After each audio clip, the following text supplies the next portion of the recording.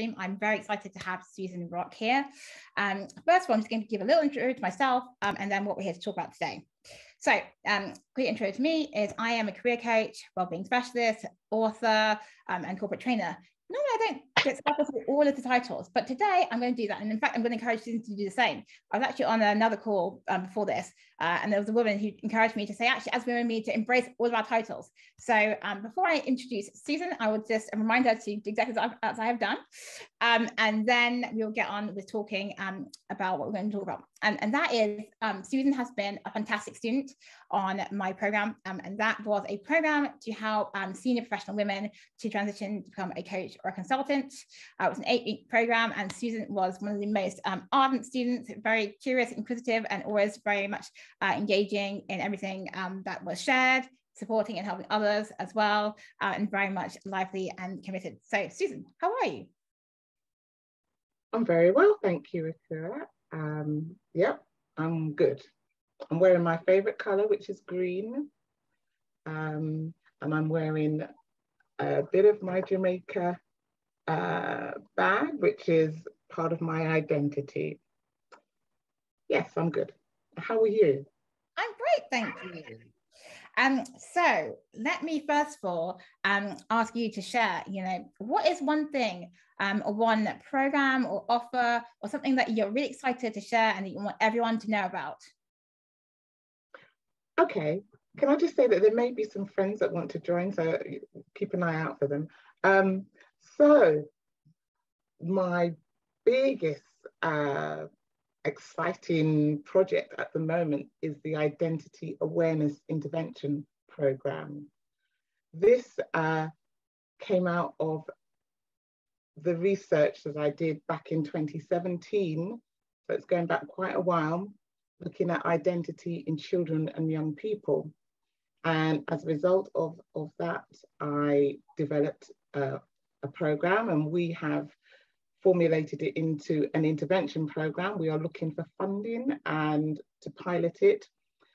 We believe very strongly that this program delivered by us can impact on children and young people's lives. I believe it can save literal lives, having worked with young offenders for over 20 years.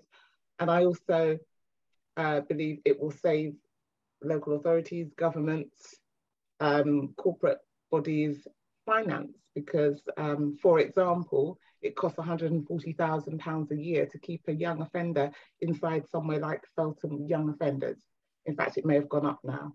So I believe this program will not only save lives, physical lives, but it will also help to save money, which will ultimately benefit the community. Yes, this program sounds like it is very wide-ranging for both young people involved, but also society as a whole. So before we move on, I would invite you, Susan, to tell us, what titles do you have? What titles? Yes. Oh, okay. Oh, wasn't it? Right. Well, I have a master's. I did a master's in social anthropology, looking at childhood, youth, and education. And I also have a BA honours degree in community justice. That was back in 2000. I had to do this degree. It was a part of the training to be a probation officer. I also have some legal exec qualifications. I have some experience. I've been working in the legal field, civil and criminal, for, I would say, 30 odd years. Hello, Lee. Fantastic, that's great. It really shows the breadth of your professional experience, not only your lived working experience, but also the qualifications that you have studied and that are hard earned. So that's brilliant. Thank you so much for sharing that with us. So I'd like to move on to talk a little bit more about your experience on the program. And, to start with, first of all, how did you decide that this was something you wanted to do? As in, why did you think that it would be good to go on a program that would help you to transition from employment to self-employment in the first place, before we talk about the program itself? Okay, so I love learning, first of all. So when there's an opportunity to learn, I will say yes, right? I met you, Akua, through the Fab and Fearless program that Yinka ran, and we connected. And when I came to learn that you were piloting your program and you wanted to have this creator cohort, and it was going to be free for this time, I thought, yes, I needed something like this because I'm at a very, very early stage of business. The whole journey of the whole world of business is completely new to me. I've been employed all my working life, and to transition from employee to director or was a massive leap for me. In fact, it's been something that I've kind of feared, to be honest, because people had mentioned to me years ago, Susan, why don't you go freelance? Why don't you do this? And I just liked the security of the job, annual leave, sick pay, when you're a mother with children. So I was very attracted to what you were offering because I needed somebody to help me transition, as it were, to this new world of work. Brilliant. Yes, that really helps to set the scene for everyone to understand, what that transition is like, thinking about it, and what, having other people know and believe in you, but you not being ready to take that leap, or not being able to do that because you didn't have the knowledge, the information, the support, the community to help you to make that transition. It's super important that you have shared why you found coming on the program beneficial. So that's really helpful to let everyone know the kind of the foresight and your reasons for joining us. But now I just want to talk a bit about your experience on the program, and what your experience was in terms of, when you think about making that transition from being employed to self-employed, what was one or two of the biggest things that you learned from the program that really made you think, wow, I really need to be mindful of that, or really need to build that muscle to help me with my future business? So much. It's quite difficult to pinpoint, one thing or two things. The biggest thing was that it's transformation, that it's going to be change. I've got to change my mindset about money, which is a big thing for me, because I don't actually like asking for money, but you do need money. I've got to change my mindset about discipline, so you have to be motivated. There's not a boss that you're accountable to as such that's watching over you. So I need to make sure I've got my routine, my habits. You spoke about self-care, that's just as important, because otherwise you can burn out, and you've got to make sure that you are taking respite, looking after yourself. You looked at the legal aspects, I think you just covered just about everything, and there's so many things that I hadn't thought about. Just the whole thing about transitioning from being, in a sense, dependent on an employer to becoming independent. And so that you covered all those areas in a lot of detail, and you also gave access to loads of resources to because you obviously read a lot, and so just I can't really recommend it more highly than I have. I would definitely recommend the program to people, and I know so many friends, in fact Lee's one of them, and I have so many women friends around my age who are basically experts in their field, but we don't really say we're experts, we just do the grind. But after all these years, we have become experts, we have become specialists, and they're fed up of the being on the front line, and and rightly so, and they ought to be rewarded for their skills, their expertise, and not working so hard, to be honest. I mean, it's not that I think that this is going to be less work, but I think it's a different type of work. But then people like you and Angela, you know about that. But this was a new thing for me. Yeah. And I agree with what you said. I think that choice and that agency and that freedom to build a business and a life that you would like is very different from being employed. So whilst you still have to work being self-employed, obviously, but what you are building and the money that you're creating is for you, for your family, for your friends, whoever you choose to spend that money on. You know, you're not tied by somebody deciding that one day that you're not the right fit for the company, or them thinking that actually what you do is expendable. So you're in control. You're your own boss, and you have that ultimate control to work as much as you want, work as little as you want, but also to set your own fees and for you to charge as much as you like, and really for you to build the empire that you want to. And again, it's not easy. As Susan said, you do have to build that muscle around money mindset, and really like doing your due diligence in the market, but also for yourself, so that you know that you're charging an appropriate rate and knowing that your rates will change every time. It's not like we start with something that stays fixed for the entire duration of the time that we're working a business. It is something that is something that we continually monitor, and something that we tweak as necessary. So another question that I would like to ask you, just in relation to the program, is about how did you find like being a group program, and what do you think were the benefits of that in terms of having other people to talk about the things that you were learning, and the things that you were doing, and the things that you were trying to progress? How did you feel that was helpful in your learning? Well, I believe in the power of the group, and I mean, I've known that from my work as a probation officer.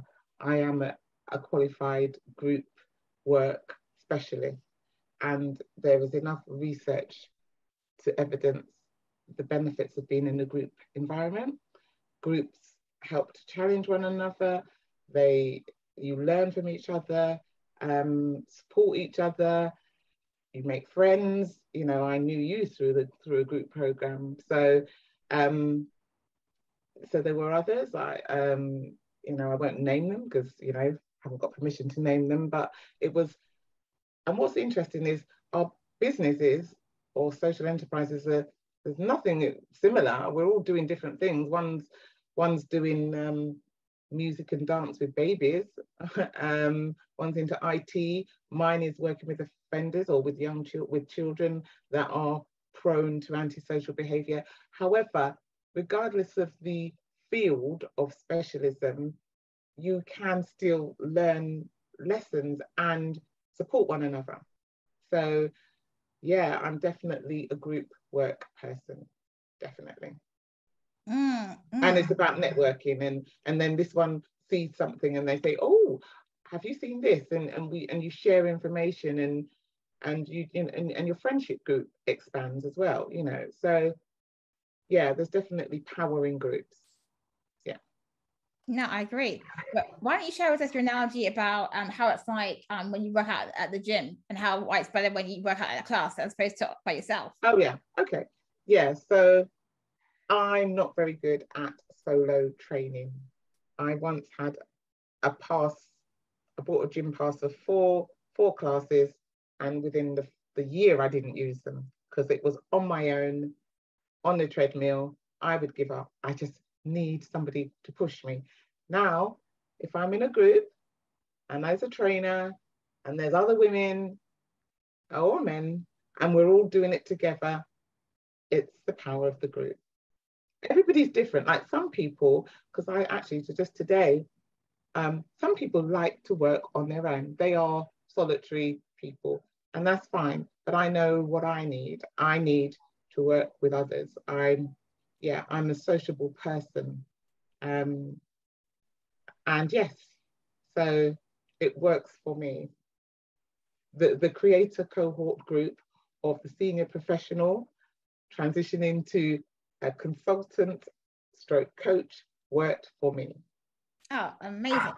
So I want to ask you just to repeat to everyone, because you know that they may have forgotten, because we talked about this in the beginning, but I want you to repeat the name of your program, where they can find out more, and where's the best place that they can contact you. So first of all, can I just mention Rocke Insights, which is the name of the business. Rocke Insights is a social enterprise. The name came from my name, which is Susan Rocke, R-O-C-K-E.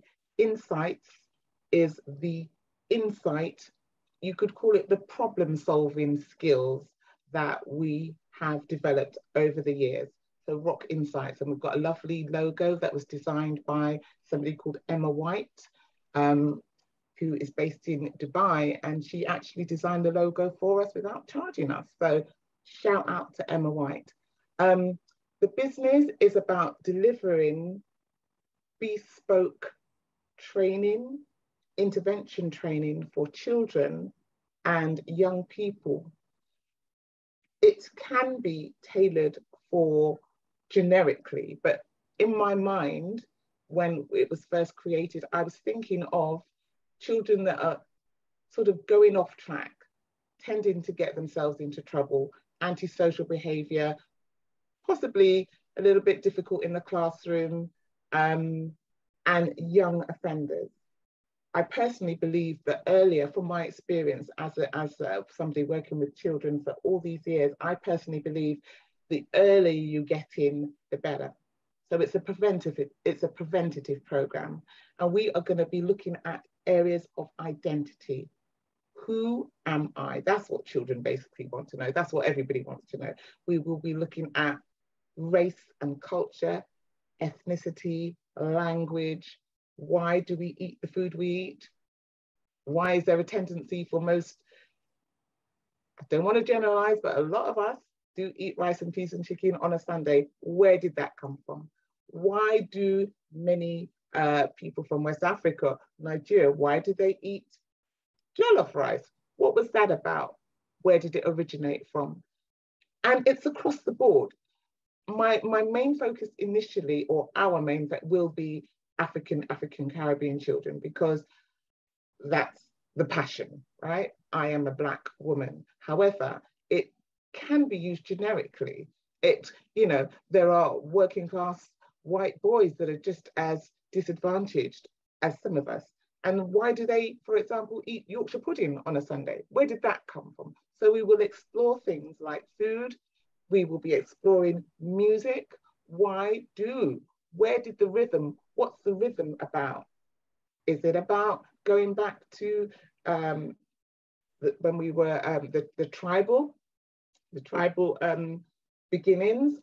Is it, how far does it go?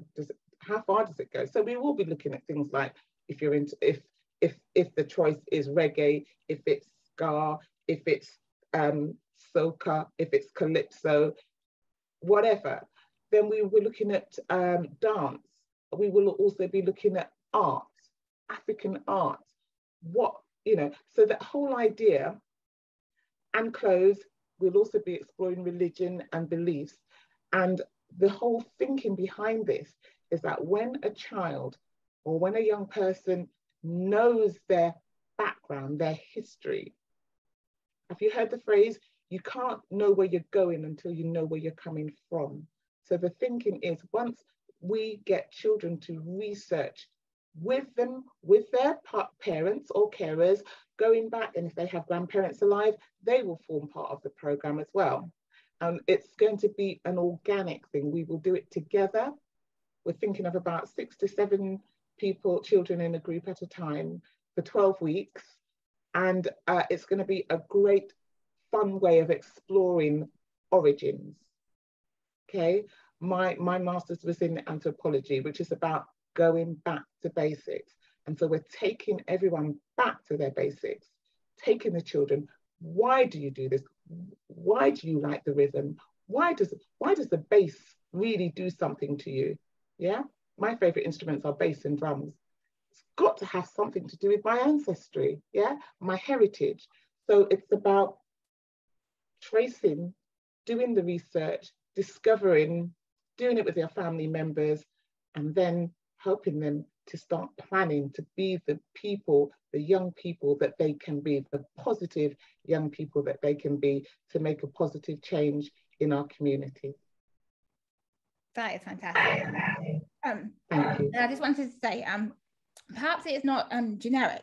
Perhaps it's more identifying with particular segments and groups of young people who may come from different backgrounds. It may be the Caribbean, it may be the young Caucasian disadvantaged male, or whatever background it is. But your program is very specific about targeting a specific type of young person that needs to go through this education and also that support to help them to be able to thrive and to help them to really embrace, where they came from and how they can be, really, integrated into who and what they are. Would you agree? Yes. My passion is young people, and my heart is for Black and minority ethics. That's the truth. Having worked within the youth and the criminal justice system for almost 30 years, I've seen too many children that look like my children in terms of colour and look like me inside the secure institutions. They have talent. I've seen their artwork on the walls. They produce music. They've just got misdirected and they don't know who they are. That's what I would say. And so they are looking to sometimes to negative peers, negative elders who are telling them, we will tell you who you are. If you come to us, we'll give you money. So they find themselves drawn into crime, antisocial behavior. They just need some education into their origins and their potential, their history. So that's what we're about. We're going to take children, young people on a journey to discover who they are and who they can be and where they're coming from. Fantastic. And it's going to save lives. I really do believe. I'm not exaggerating that if a child or a young person fully engages with this program and they have the support of their carers or their parents or grandparents, there is the potential to make a significant change, to potentially save young people's lives. There are too many of our children dying, often at the hands of their own, it just has to stop. And there's too many mothers, fathers, siblings, relatives crying over the loss of young people. And if we can save one life, it will be worth it. So where can they find us? I'm currently on LinkedIn, and there's several posts with me talking about the Identity Awareness Program. So you look for Susan Rocke, that's Susan, S-U-S-A-N, Rocke, R-O-C-K-E. You can email me at Rocke, R-O-C-K-E, insights, I-N-S-I-G-H-T-S, @gmail.com. I'm looking for funding. Once we get funding, there will be a website, and we will go into the other social media, like the Twitter spaces and the other spaces. So we have a lot of ambition, we have a lot of work to do, but we are focused and we're ready and we're raring to go. Amazing. Well, we can all see that you're very passionate about this area, and I have no doubt that you will be very impactful. And it's only a matter of time before the right local authority or corporate helps to, for you to work in partnership, for you to do your pilots, but not only that, for there to be results, life-changing results. As you said, it's so powerful when young people are in the right environment, supported by a number of different people, not only their parents, but if you're outside of their direct family network, but including the parents and relatives and community, because everyone is not in isolation. We're all part of families and communities, but with us all working together, we can definitely impact and change lives. So can I just say who might be interested? So the youth offending teams could benefit, primary schools, PRUs, pupil referral units, police commissioners, local police. You know, we all want to make our communities safer and healthier. And the other thing I forgot to mention is about the well-being of children. When a child feels secure, feels affirmed, feels safe, that's a healthier child. And there's evidence of the decline in mental wellness of children, particularly even since the COVID. There's a pandemic out there. So even if the child isn't necessarily committing crimes, but if they are suffering with their mental health, they need to feel better about themselves. The identity awareness intervention program can help. Absolutely. Fantastic. Okay, I think that we will leave it there. I think that Susan, it has been a fantastic conversation. You have really shared with us what you're bringing into the world. We're very excited to see that. And we definitely want to hear, when, there's further news and to celebrate your success with you. We're grateful for you sharing your experience of the program and what you learned. And we are always joyful for you to stay in our community and our network, as I'm sure that you will. From me, just to say, we'll be having others. There's going to be other 2, hopefully, of these, which will be coming very shortly. Watch this space.